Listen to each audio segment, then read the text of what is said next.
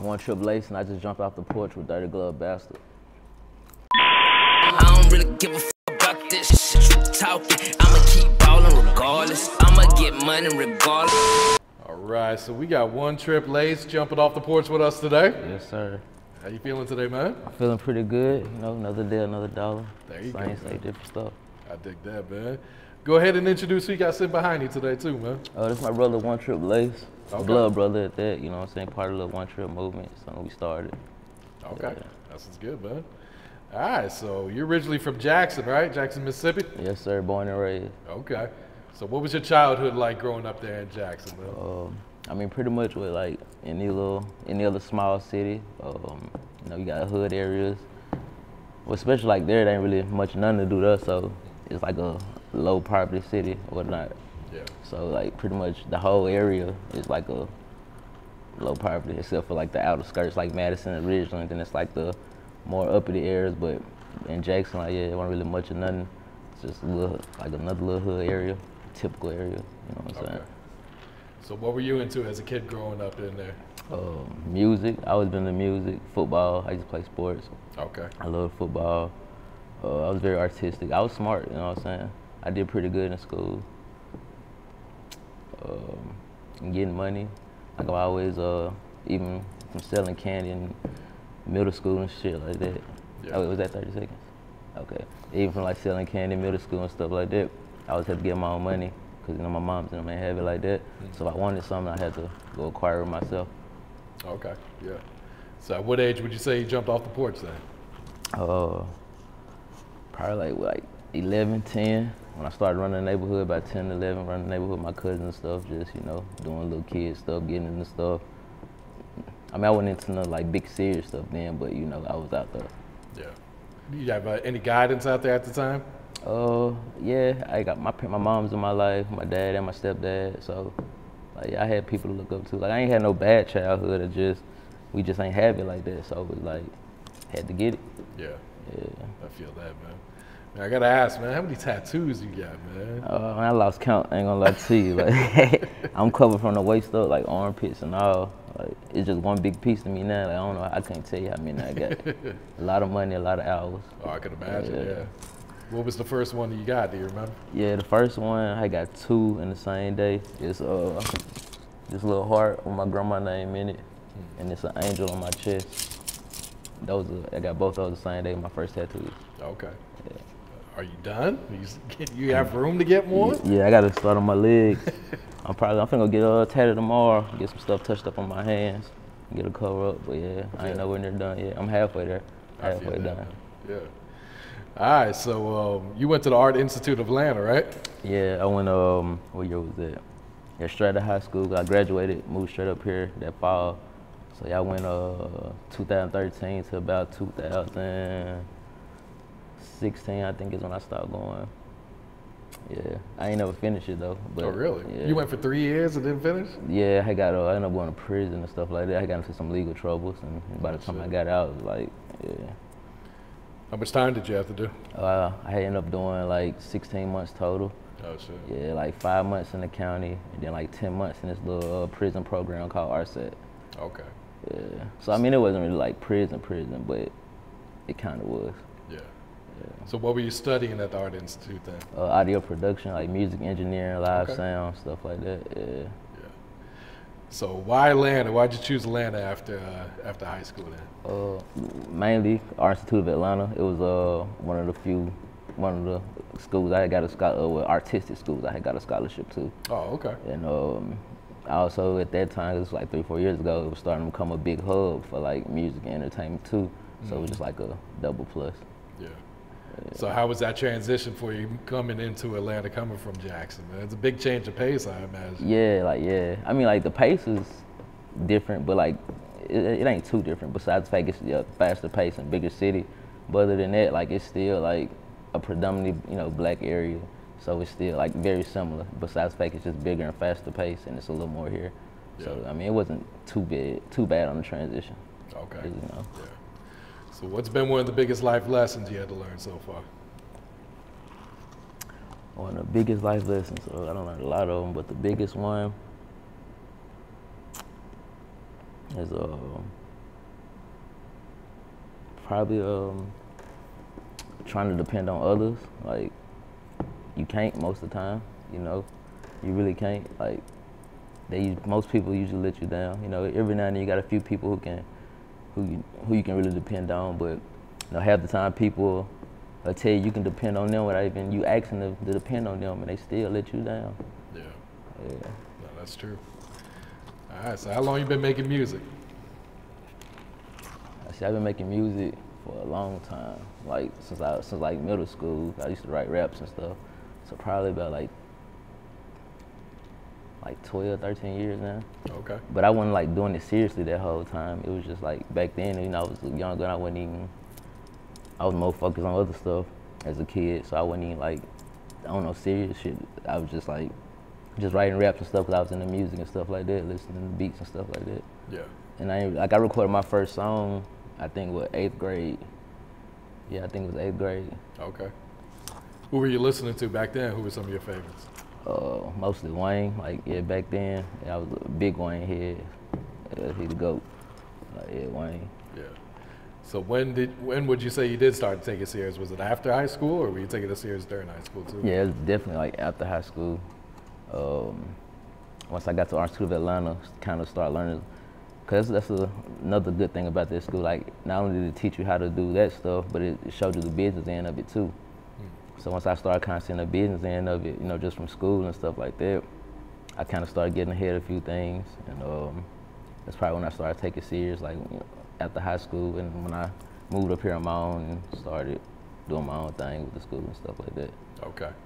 So would you recommend for other artists to go to school then to kind of learn the business side of it, or? I mean, yeah, it's definitely helpful. I mean, I ain't gonna say like it's necessarily needed. It's not needed, but I mean, if you can do it, for sure. Yeah. All right. So how did OneTrip form, and who else is also part of OneTrip? So OneTrip is me, my brother OneTrip Sante, my other partner OneTrip Sleepy. He ain't here right now. He out in Dallas. And one of our homeboys OneTrip Quay. It originally started with, it was me, him, and my partner Sleepy. Like, we like the foundation of it. It was just a name we came up with, taking groceries out. Yeah, bagging groceries. It was like, you know, one trip, just, you know, get out as much as you can and get it in there, making one trip. And then from there, we just kind of made it universal to like have other meanings besides just groceries, you know what I'm saying? But yeah, and we founded that with like 2017, I think, like 2017. Okay. Yeah. So how'd you get the name Lace? It's an acronym. It stands for Live and Create Excitement. Okay. Yeah, you know, it's kind of what I go by: live life and enjoy it, create excitement throughout it. Yeah, it just came to me one day. I just know, like, I wanted the acronym as a name. So I just going through names and the words and letters until I put that together. Yeah. Yeah. I got you, man. All right, so what do you feel like brings out the best of you musically? You said the best? Brings out the best of me? Let's see what brings out the best of me musically.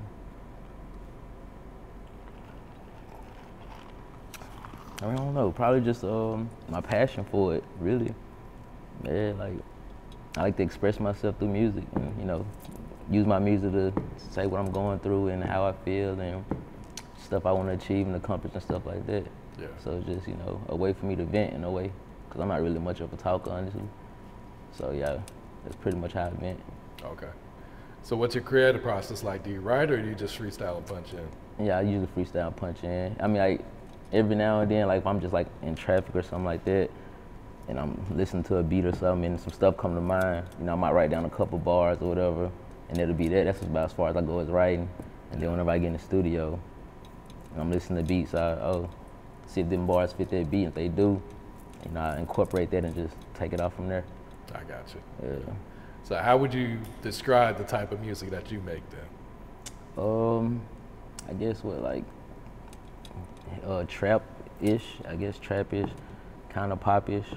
I try to be versatile with it. I don't try to limit myself or stay in a shade. I try to try different stuff and, you know, explore my voice and try different things. I got you, man. You know, did you ever feel like giving up on music? Yeah, definitely.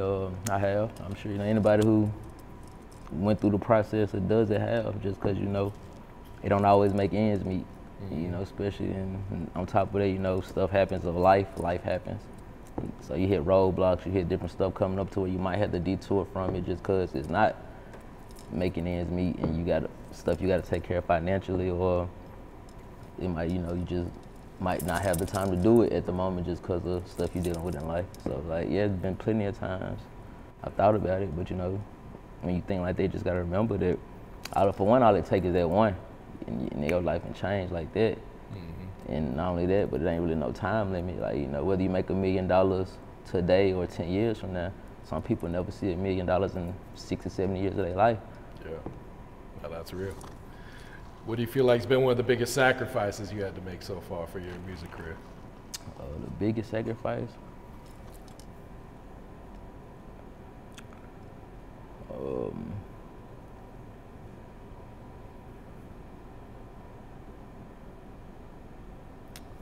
The biggest sacrifice. I don't know, probably like when it comes to like the financial end, like I had to, like certain things I just had to let go, or I might have put all my money into the music for something and I fell short on some other things to where it took a lot to, to get out of that, So like really my biggest sacrifice comes on the financial end, like putting money into it and falling short in other places before I got into a position to where I actually saved up enough money to be able to do more without having that problem. But 3-4 years ago, that was like my biggest issue, like putting money into music and falling short on other things to where I had to go without or eat noodles every day for X amount of time and stuff like that. Yeah. I feel that. Yeah, and speak on some of the challenges that come with being an independent artist also. Financial. That's probably like the biggest challenge, You need a budget, studio, promotion. Because, even if you got the at-home studio and you're recording, if you ain't marketing and promoting and putting it out there, who gonna see it? It's possible, you might look up and, be like a little one-hit wonder or whatever, to where you just upload it and it boom. But, it really take marketing and promoting, and it costs money, whether it's reaching out for shout-outs or interviews or whatever, like playlists, spins, like people charge for that stuff. So, financial, you gotta save money, have a budget. So that's a big thing, saving. You gotta save, because you don't need money for this. Networking, you gotta network, reach out to people. Because that's always good, face certain people, especially people who already have a little, whatever on their belt. You associate with those people, people see you associate with them, then, that helps you and stuff like that. And just getting out there, period, as far as like interacting with other people, not even just people of who in the music industry, just people, period, just so they see you, just so they know you. Because that's like a big thing now, especially with social media. The fans want to feel like they know you. Yeah. So, just being out there, period, just interacting, just being out there, letting them see what you're going through. So that really helps too, as far as being independent. And like performing when you can, like, you find like little open venues and stuff like that. That definitely helps as well. And just stay dedicated, and like, cause it's gonna get hard, and it's gonna be moments where it feel like it ain't working, just cause you don't see that right now progress. So one of the biggest things is like not giving up and just understanding that no matter how long it take, when it happens, it's gonna be life changing. Yeah. No, it's definitely a grind, especially when you're doing it independently, man. For sure. Absolutely, man. All right, so you got this new project on the way, man. OneTrip Global. What can you tell us about this project? Well, it's produced by Spiffy Global. He do a lot of beats for like Hood Rich Pablo One and stuff like that. You probably know his tag, Hold Up Spiffy, on this motherfucker. He was actually supposed to be here today. Let me see. Really? Yeah, I thought he was on the way. Let me see if he messaged me. Yeah, he actually just messaged me 2 minutes ago. He said he in Trap. He said he's still gonna be here. But he's supposed to be here too. But yeah, like the whole tape produced by him, except for like the one bonus track produced by a guy I met through Instagram called Suburb Dolo. Is 8 tracks plus the bonus tracks, make 9 track total. So, and I'm planning to shoot a video for every track on there. Okay. I got like 3 videos shot already. I think 2 of the videos already out, the Snow Cone and Location, because those were some singles I dropped before. I even decided I was gonna put this project out. But yeah, it's probably gonna be one of my most promoted projects that I've done out of time, because I'm actually putting together a little budget behind it and reaching out to people trying to, like, as far as like interviews, because like, it's probably the first interview I've done, or like real interview I've done, period. So like, I'm reaching out to more networking and try to put a little budget and promotion behind it and putting a little more money into it. Yeah. But so it's gonna be probably one of my favorite projects I put. Even though I ain't put out that many projects so far, but it's probably my favorite project I have put out so far. And that's gonna be dropping October 1st. Okay. Yeah. So real soon. Yeah, real soon, like 2 more weeks. So what was it like working with Spiffy on this project then? Yeah, it was pretty good. He pretty cool dude, you know what I'm saying? Like, he got, placement and stuff like that, but like, still humble, down to earth. Like, you wouldn't even know that he in the position that he in, or accomplished things he accomplished just by being around him and talking to him. You think he was just some regular dude still grinding just like me or something like that. Yeah. So yeah, it was pretty cool to work with him. And I plan to be working with him a lot more too. He probably gonna end up doing like OneTrip Global too, and a bunch of other little stuff. Okay. Do you know what your first single is gonna be off the project? Now that I'm still trying to decide on. I haven't not even 100% certain yet. Any features on there, or is it gonna be just yourself on there? It's one feature on there, and that's my brother OneTrip. Okay. He on the snow cone track, and that's the only feature I got on there. Everything else is just all me, Spiffy on the production. Okay. So you plan to drop a video before the project drops, or?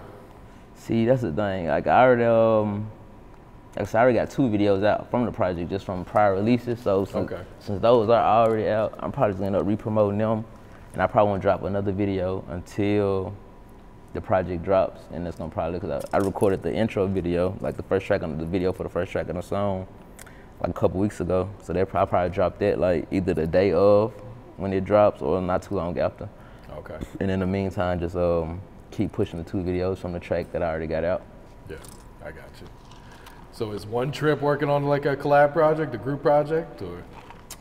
Yeah, I mean, like, we ain't like got no names or nothing for it yet, but we all working together and doing features and hopping on each other's stuff to where, at some point when we got enough tracks together, we gonna put out like a group project. Okay. Yeah. For sure.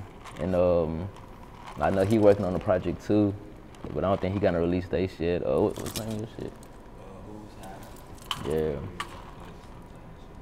Okay. And then my homeboy Sleepy, he working on some stuff too. So we got more individual projects coming too. And then, yeah, at some point we will go through the tracks that we don't hopped on and put together a whole little OneTrip little tape too as well. Yeah. What's the chemistry like when all of you guys are in the studio recording together? It's like, cause like we all grew up together. Like we all from Jackson, Mississippi. And like I said, yeah, like I said, that's my blood brother. Like I know him all my life, all his life. You know what I'm saying? We live together. And then, same thing with my homeboy Sleepy, like we all grew up together. So yeah, like family, like it's just natural, it just click, it works, it just works perfectly, what I'm saying? Cause we like family, we known each other all our lives really. So it's deeper than music, deeper than anything really. I got you, man. Is there any artists you want to collab with one day? One day, yeah, for sure. Kevin Gates. Actually, I got a mixtape that's hosted by his DJ, BWA Run. That I released it back in 2018, like right before I got locked up. Cause I was in tune with him. I got a couple beats from him a couple years back and stuff. We done had conversations. I done met his DJ a couple. I ain't never met Kevin himself, but I done been in touch with his DJ, met his DJ a couple times. But I do want a feature from Kevin Gates, Wayne. That's like the biggest 2, and I'm really down to work with whoever though, but like those like 2 people, like when I get on, I gotta get features from. Yeah. Yeah. I feel that. What's some of your goals with your music career? What are you trying to accomplish? I want to go platinum for sure. I want something to go platinum. I want to, expand the label, be able to do more and, help others out, put people on for sure. People I know and just, people in general who got talent. I want to be international, you know what I'm saying? Yeah. I don't want to just be like, local or national. I want to be known, you know what I'm saying? So I want to be able to expand genres, not just be in a box to where, you know, just hip hop. You know, I want to go pop, do whatever, just cross over. I want to accomplish as much as I can. Yeah, I feel that.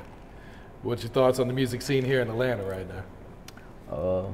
I mean, it's dope for sure. Pretty much anybody who doing music, if they ain't staying here, they come through here. So I mean, like, you always bound to run into somebody, and you know, the music is definitely popping down here for sure. Like, it's always something going on music-wise, whether it's like shows, after parties, walkthroughs, whatever. Like, it's always something. You always can meet anybody any moment. You know what I'm saying? Absolutely, yeah. What's next for you, Lace? What else are you working on right now, man? I ain't got nothing in particular that I'm working on. Besides, I'm still shooting videos for the OneTrip EP. I'm still doing it, and I'm just, you know, working, dropping tracks, not dropping tracks, but just making tracks. So at some point, you know, once I promote this enough and whatever, and I'm ready to drop the next project, I have a catalog to go through to do that. Probably drop some singles at some point, but it's really just working on new music, just building that catalog, just so, you know, when it's time for the next project, I'm good to go, stuff like that. Okay, cool. Yeah, any last words, any shout outs you'd like to give before we wrap it up? Shout out my boy OneTrip Sleepy, OneTrip Quay, and everybody who support OneTrip, got anything to do with it. And get ready for the tape, dropping October 1st, OneTrip Global, because we're going global. I don't really give a fuck about this shit you talking. I'ma keep ballin' regardless. I'ma get money regardless. You get too close, had to